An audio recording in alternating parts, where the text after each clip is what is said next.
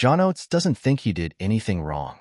Daryl Hall disagrees, which is how the former musical partners behind such pop hits as Rich Girl and Maneater have ended up in a protracted legal battle.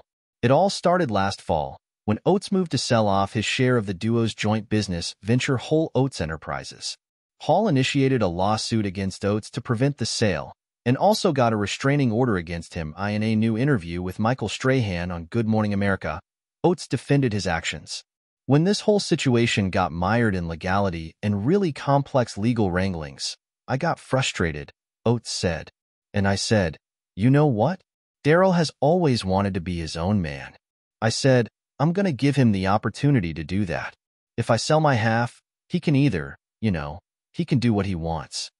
Oates continued, it was kind of ruining my life, to be honest with you. I wasn't happy. And I said, well, I'll just step aside. People do it all the time. I mean, you look at all the artists who are selling all their catalogs. It's pretty common. It's not that big a deal.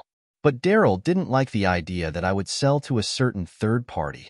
Hall argued in his lawsuit that Oates was not allowed to sell his shares in the business without first getting approval from him. Oates' lawyer has pushed back by saying in court that Mr. Oates has proceeded exactly as he was allowed to proceed. Mr. Hall could have done the exact same thing himself.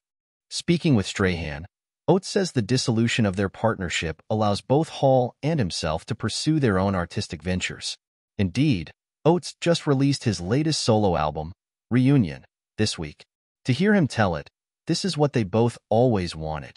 We've always looked at ourselves as individuals working together, Oates said. And I felt like I had the right to do that. But, he didn't.